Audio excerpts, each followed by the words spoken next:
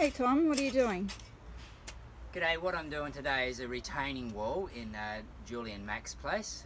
It's a next stage of their property, and just doing a retaining wall.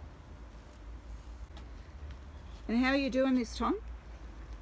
So how I'm doing this is, this is an urban space, and so a lot of these rocks were at the top of the property, and that wasn't functioning well as a retaining wall there.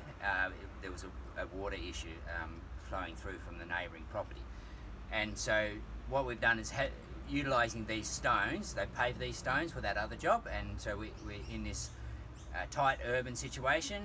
We're utilising these stones again at the bottom of the property. And why are you doing it, Tom? Okay, so while we're doing it, this fence here was actually falling over because it drops down from this point here, probably another half a metre.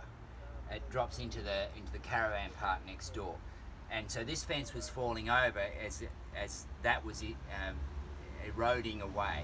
So what I've done is actually under here is more stone. So I've actually retained in this section up to the base of the fence, and you can see where the soil was against the fence and making it fall over. So I've cut back here, this space here. If I just did the retaining wall here, it is still material to fall down and push over. So I've actually come back.